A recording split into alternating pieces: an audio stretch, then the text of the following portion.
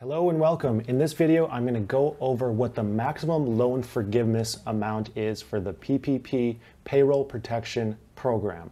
First, I'm going to go in what the loan characteristics are, what the maximum loan amount is, and then we're going to go into what the maximum forgiveness amount is. So I'm going to use this slideshow to help me out.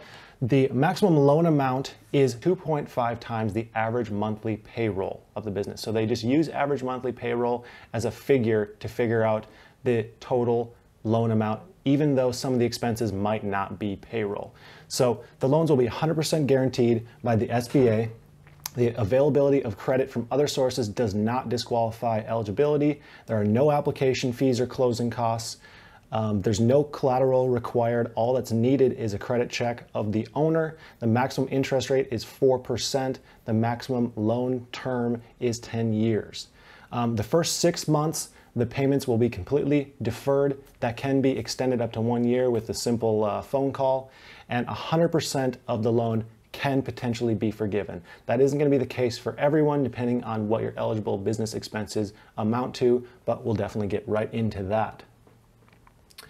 So, 2.5 times the average total monthly payment of payroll costs during the 1 year period prior to the loan date.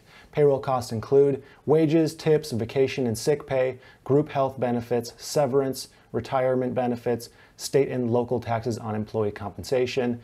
What is excluded is compensation in excess of $100,000 for individual employees. So if you have an employee who makes $200,000, you are only eligible for $100,000 in return on this loan amount.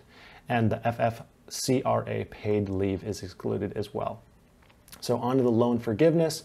Forgiveness is equal to the amount of qualifying expenses incurred in the first 8-week period after the origination of the PPP loan. So the qualifying expenses include payroll expenses, rent and mortgage expenses, and utilities.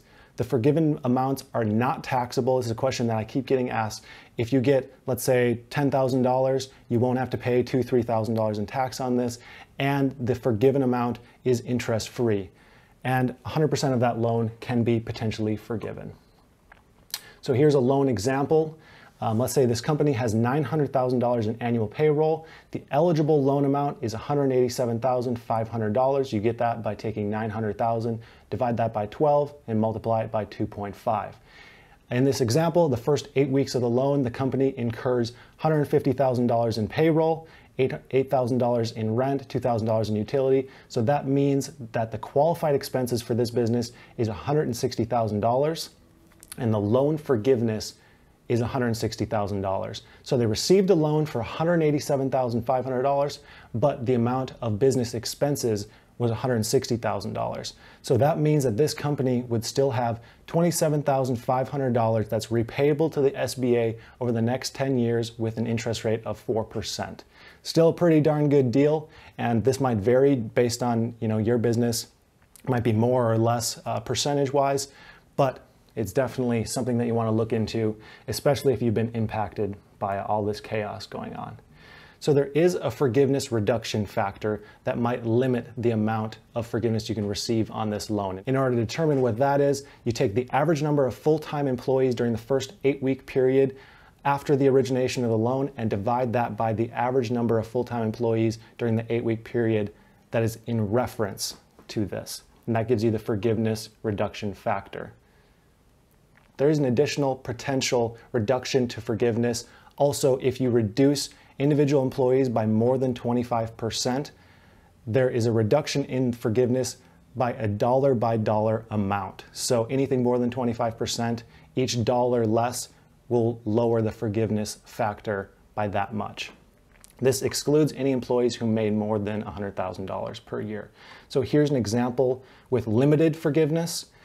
Going back to the business above, they would receive $160,000 in eligible expenses. They got rid of 5 of their 20 employees, so that's a forgiveness factor of 15 divided by 20.